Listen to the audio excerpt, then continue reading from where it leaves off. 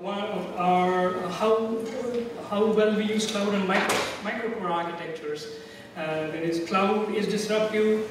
Within it, microcore architectures like GPU and other things are getting disruptive. If you use them and to your advantage, you will be building better applications and better products for your customers. So that's a disruptive that we got to take advantage of. And microservices and distributed systems are becoming common. It is more common than we think, and many of you probably are using Kubernetes and doing this exact thing now. And the other thing is, as systems are getting to cloud, they're seeing more data, and they want to get more out of their data. Every customer wants to get more data, more out of their data, and the systems are, even though you're building applications, transaction systems, the data-centric, it is becoming data-centric in how application needs to deliver more value out of their data. And last but not the least, customers want more, and they want it now. And if you don't do it, you probably get disrupted by somebody else. And all of these factors are pushing the use of Kubernetes and what we're going to talk about, a specific way of doing microservices architecture using data pipelines. So, how many of you know about domain-to-domain design? Show of hands. That's good, a few of you. I'll take a few minutes to introduce the concept. So idea of microservices is to be able to have autonomous services that can evolve separately, right? So domain-to-domain design is a strategy that says focus on the core domain to preserve the autonomy, so your future changes will be consistent with your domain objects that you come up with, right? So talk with it urges you to talk to your business folks and work with the business folks to define and identify what is a cluster of domain events and objects that come together, and create microservices around them, right? And the other thing that we've been increasingly seeing is that agile teams, development teams are getting into be smaller teams, 2 pizza teams they call it. If you have more than 8 or 10, that's too big. So those kind of teams are becoming not just development teams, they are bringing product teams. That is, they are also delivering, operating, and responding to changes and building and making it like their own product, a piece of product which is independent of other teams. So domain-driven design has a strategy there. It's called the bounded context. So you can create bounded context and align them to how the business is organized, how the people is divided up, and that allows you to create autonomous microservices that can so your future changes are aligned to how your teams are aligned, so they can support it, right? And they can't be so autonomous. So what happens if you're not aware of each other? You're going to probably how do you stop the functionality from bleeding into each other's other microservices? The domain-driven design talks about creating a relationship in a certain ways. It's called a context map. There are 7 different ways to relate to. Shared kernel is two set of bound contexts having a small shared data set, so they know and they are aware of each other. Anti-corruption layer is about, hey, I know your microservices is changing a lot, but I don't want to get disrupted by how much change happens on your side, so I can create a small capability called anti-corruption layer, so I can keep away, I can resist changes on your side within my microservices. That's one strategy. And the last strategy the one that we're going to demonstrate where pipelines come into play, is called the published language. It's a strategy of, hey, there's a lot of, it's a complex set of application with a lot of microservices, autonomous bounded context. I don't want to create anti-corruption layer against each other. So published language allows you to kind of consolidate in a way where all of these autonomous microservices can agree, or people can agree on a common language to represent the domain and relate their data models, their independent views to that particular language. That's the domain-driven design. The other concept is event sourcing. Event sourcing is about, I don't know how, it's about basically for data-centric applications. I don't know how I'm going to use my data in the future, but right now systems are built where transactions change, update, So their event services view is every change in the world should only add new data, should not delete or update existing data. So everything is seen as events. So the other thing is now I can build different views of the same event, so I can understand states and build states. An example would be if it was this event, the DevFest event, and you would have microservices for registration and microservices for catering. So you want to maybe the only thing that they share is who registered, and they don't need all the information on what registration does. So they can listen to the same events and can interpret their own view of the world from it. That's the strategy. And the other thing that is most important for data-centric application is they want to take a different view of the data after they get new insights. So they can go back in time and replay events to get a new understanding with new logic applied to it. There are advantages. Audit is a big advantage, but there are also some trade-offs.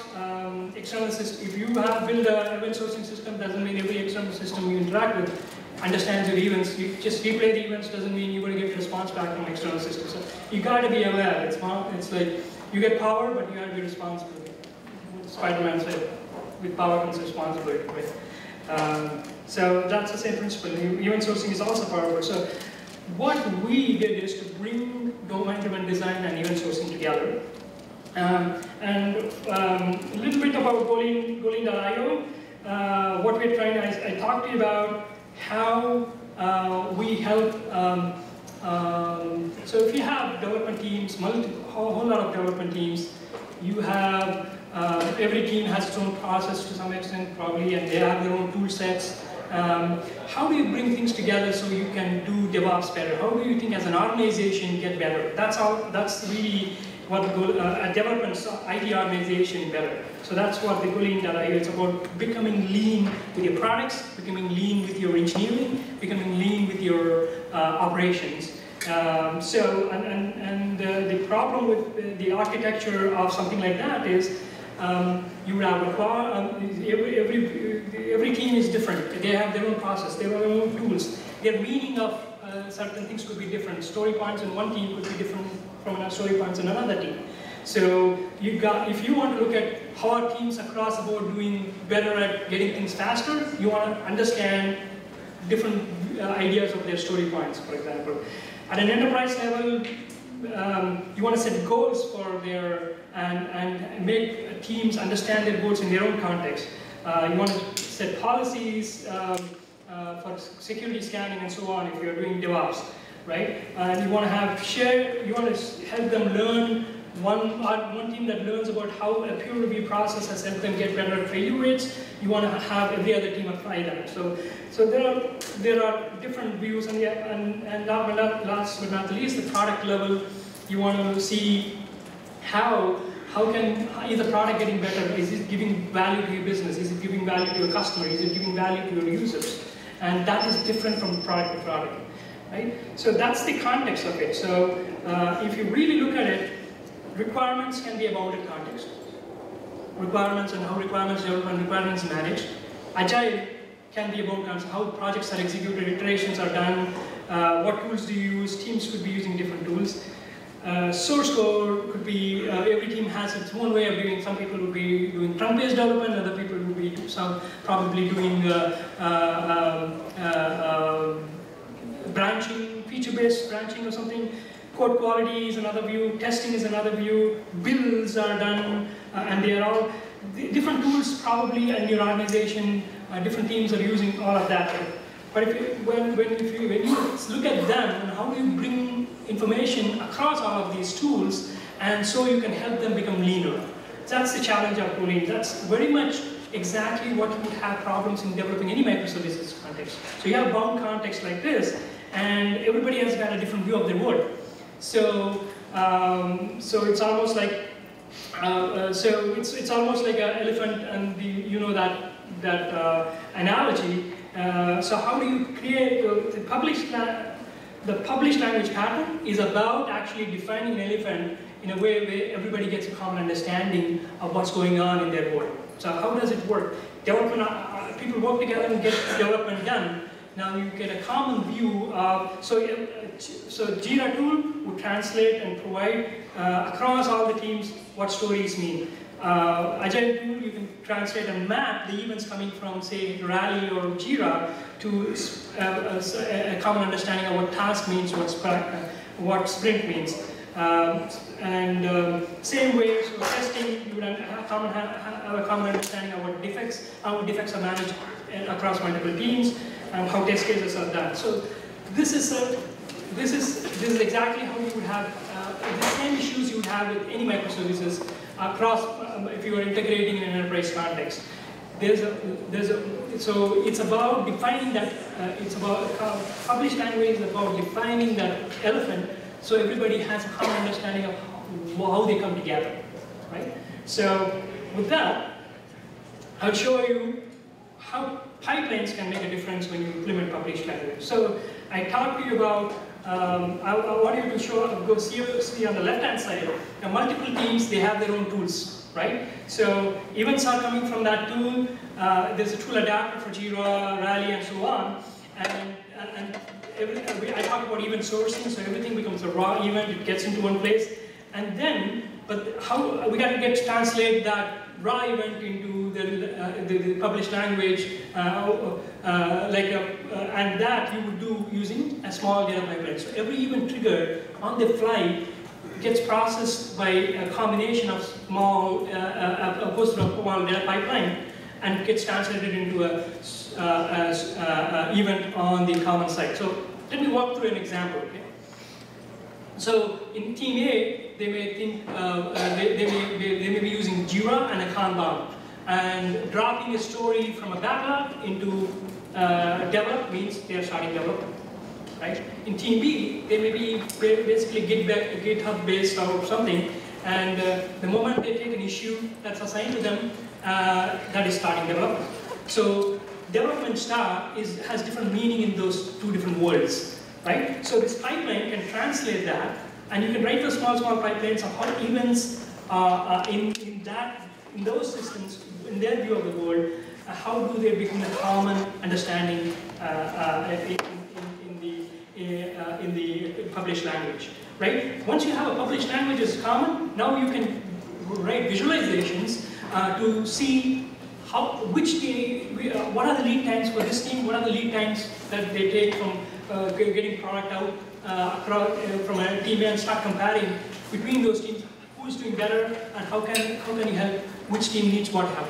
So you can start to think about how do I get leaner by using practices of one team and helping the other team adopt it. So now, that way, so you can build more and more new visualizations that can help you make decisions on change in practices, change in processes.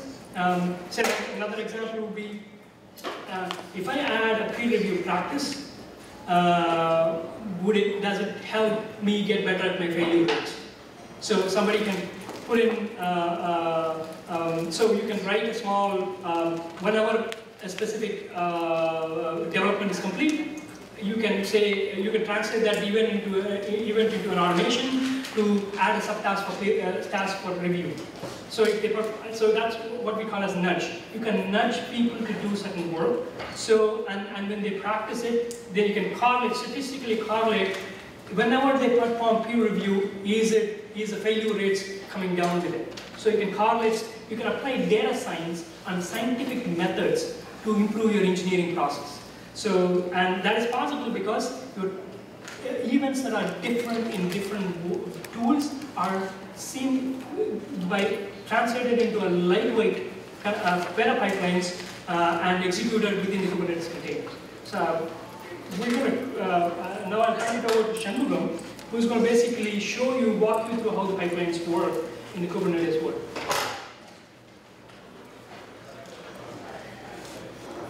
Really almost lightweight. I've set up everything behind my VPN, so let me make sure everything's on.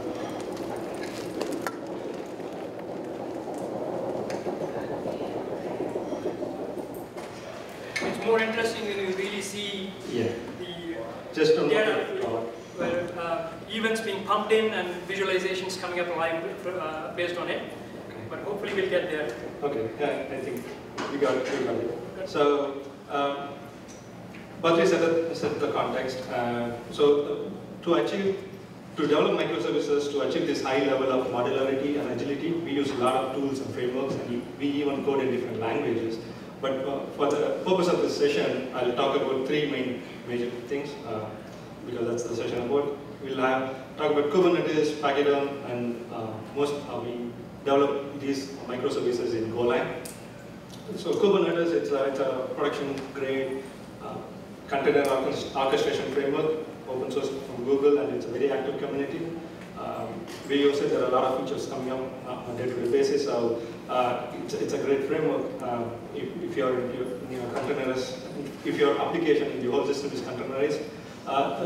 The reason we chose Kubernetes is we had two different deployments. We have on-premise deployment and we have a SaaS version. So previous to Kubernetes, we had application code, infrastructure code, totally different for these deployments. So that's hard to maintain. With every customer, there is obviously different changes. So we went with Kubernetes. With Kubernetes, our application code is same wherever we deploy, whether we deploy in Kubernetes, on-prem, AWS, Google Cloud, wherever, it's the same. And our infrastructure code change is very minimal. And Pachyderm is one of the pipeline infrastructure that we use.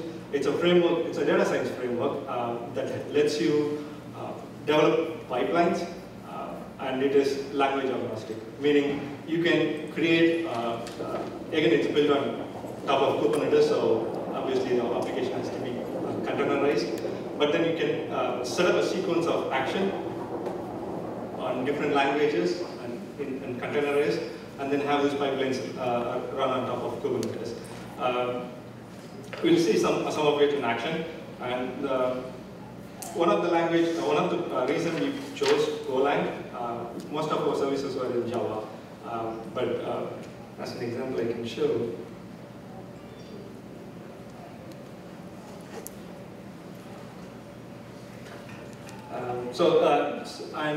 Our inter-service communication is REST.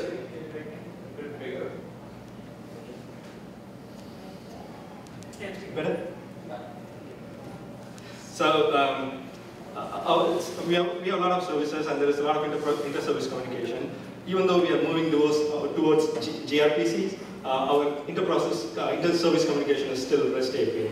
And if you're building a REST application on Java, Spring Boot is our choice, and we used it. This is a simple service that I've shown the size of the container. Just one single service, REST controller, and when I build it in the controller, it's not using Alpine image, so it's a little bit bigger, but it's just on OpenJDK and image. You see, it's 343 MB, and it has not much features. Whereas if you see the next container, that's our entire query system.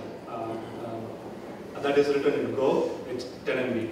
So when you're building multiple pipelines with a lot of containers in action, the size, it's a less resource. I'm not saying the size of the containers affects the performance, but it helps. When we use a lot of source images, and there is a lot of movement of Docker containers, so it helps. And Go obviously has a lot of, it's easier to develop concurrent programs, so that's the reason.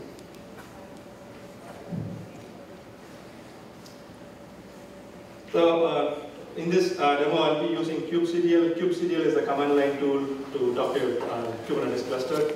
And I'll also, Pachyderm has a similar CTL tool, it's called patchctl, so I'll be using those tools.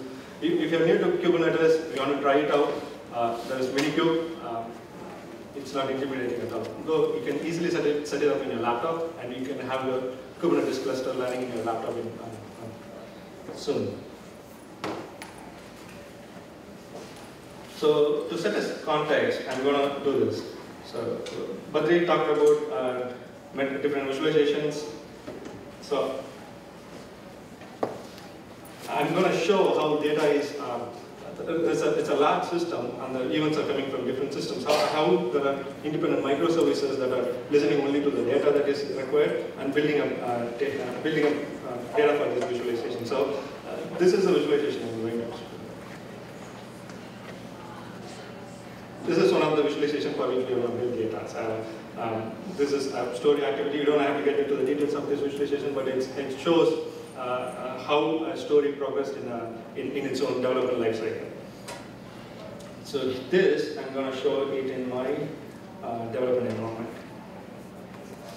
So this is a clean slate.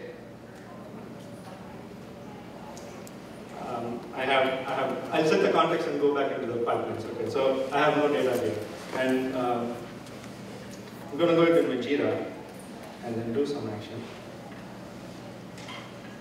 So that's our usual development. Jira story moves through these phases, and it's totally configurable. So when I did that,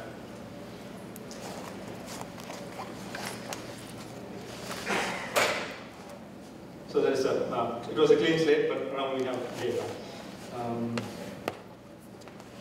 So for the purpose of next demonstration, I need to pump in some events. So I'm going to pump in some events, and I'll show you what will happen within the scenes when that happens. So this is our SDK approach for. So I'm actually setting in different contexts because I'm going to pump in data that came from a different team.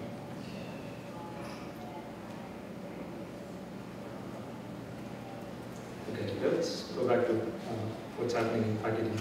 So my cluster is elsewhere, so I'm doing a port forwarding. So I access my package message that's running in the middle. So these are the repos. Right? In Pachyderm, as I mentioned, it's a data pipeline and a data science tool.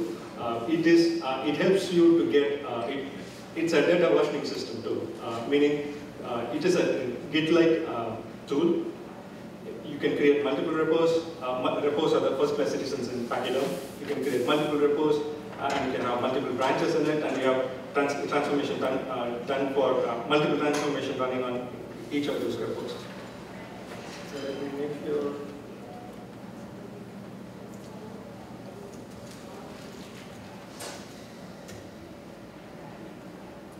So for the purpose of this demo, we have 5 pipelines running. When we talk about pipeline, it is natural for people to understand pipelines in traditional terms, like a big ETL processes running with multiple transformations. But here, what we do is the pipelines are very small, and it's even triggered smaller pipelines, and we achieve what they talked about versioning data, publishing language and anti-corruption layer as part of this pipeline. So we are not running big ETL processes. Let's just inspect one to make sure.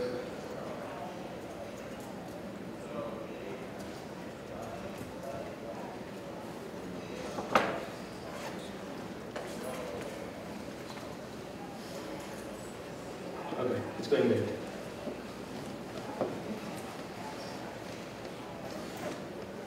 So when I moved a story,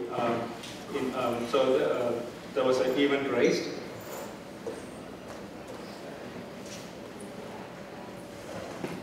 When I moved a story, so there are a lot of home contexts in the system, as Badri explained.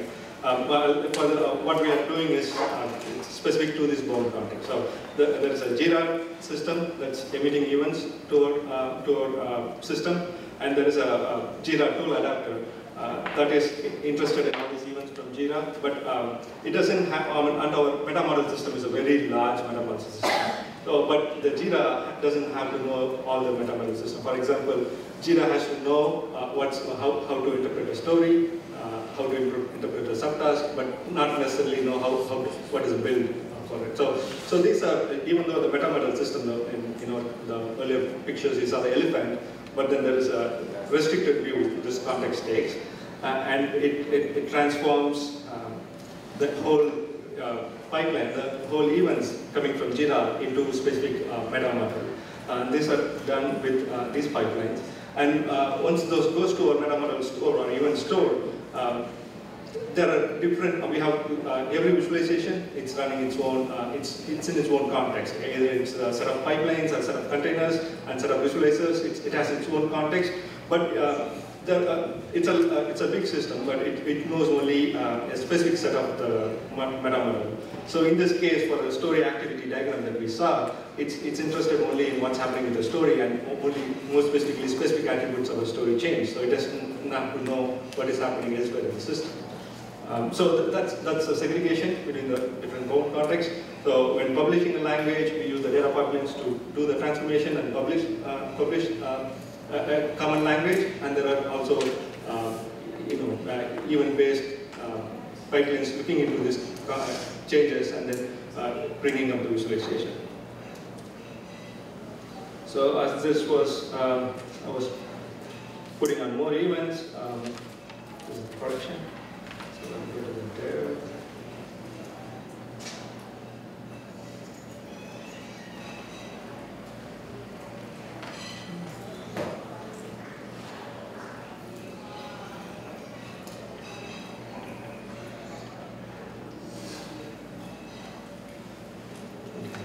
I think it's going to take. Yeah, if it is demo, demo guards are not always with us.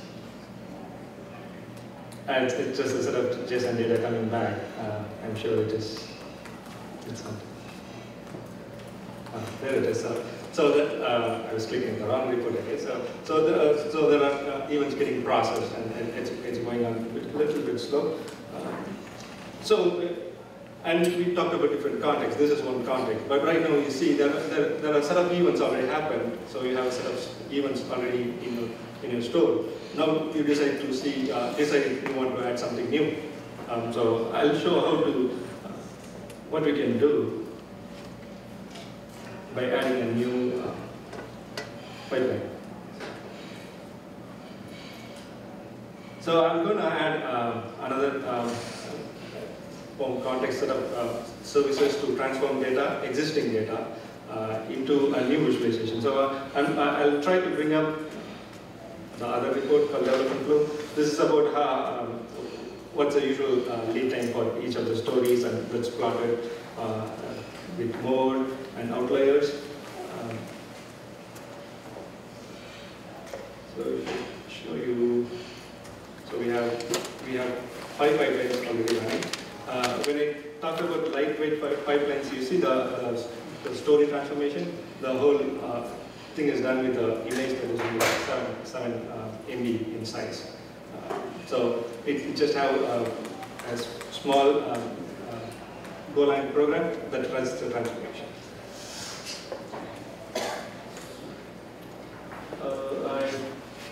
I had a couple of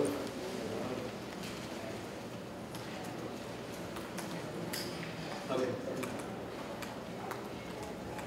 I just want to show a couple of reprocessing.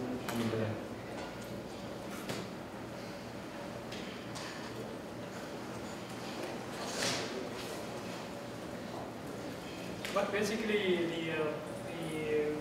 the same approach can be used for if you are aware of Stackler pattern, that is converting legacy systems into microservices environment. So your legacy systems could be emitting, they have their own view of data, and you could translate the events that happen in that system into specific common language and have that served to the new microservices as they come along. So over a period of time, you can switch from legacy to new system seamlessly, and this has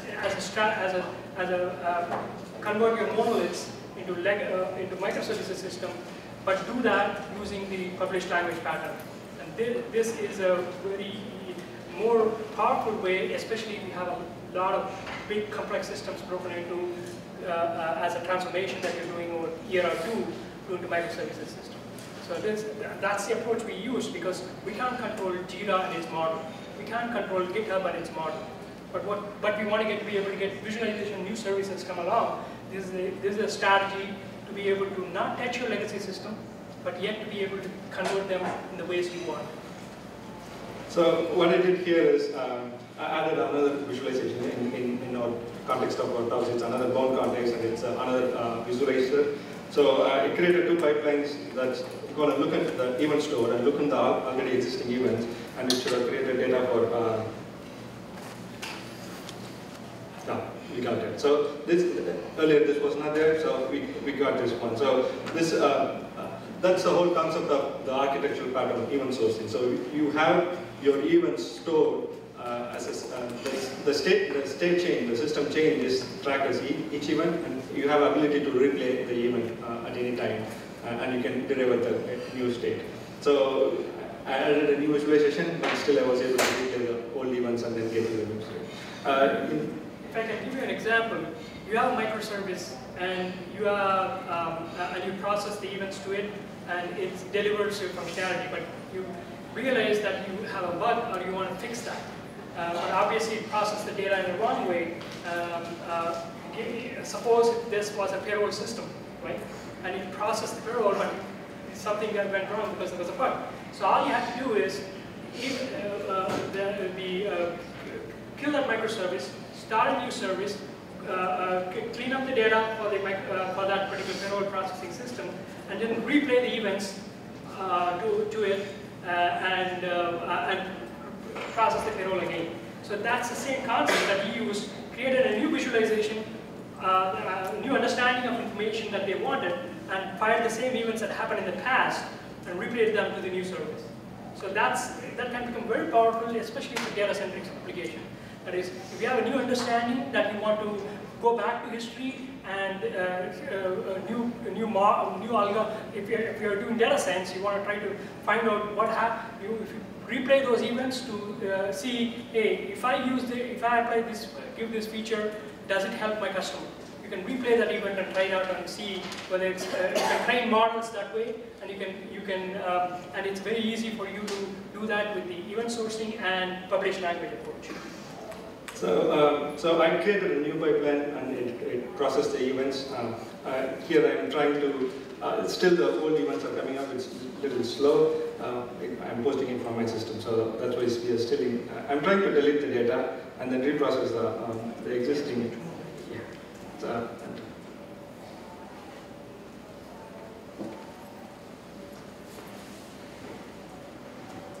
So even the existing pipelines that you want to change, you do a change and replay the events with the changed algorithm, you can do it.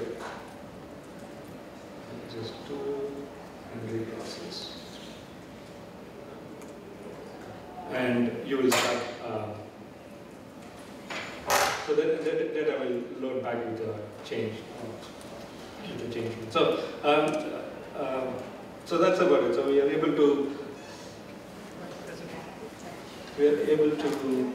use lightweight data pipelines in creating a relationship between our different bound contexts against the published language. That's it. Quickly, another use case that this can be, I was referring to how you can do convert your monoliths to microservices. Think of the same way, like the Jira system as one of the legacy system, GitHub as another legacy system. Now you're building your new microservice. You can use the same architecture of events coming in, and you can have we have an SDK for pipeline SDK. It's a very you can quickly write event translations, and we have an SDK for published language, so you can add your own language for your domain. And we have an SDK for visualizations that can help you put that together. So now with this foundational mechanisms, you can use the domain-driven language approach and event sourcing approach to create Kubernetes-based pipelines and be able to create microservices and strangulate your old legacy system over time. And that's a great use case for most of your modernization. That's pretty much it. We are Golang.io, this is in preview. We are looking to open source those SDKs at some point in the future. But nevertheless, you can use Golang.io if you are looking to actually apply DevOps in your software development teams.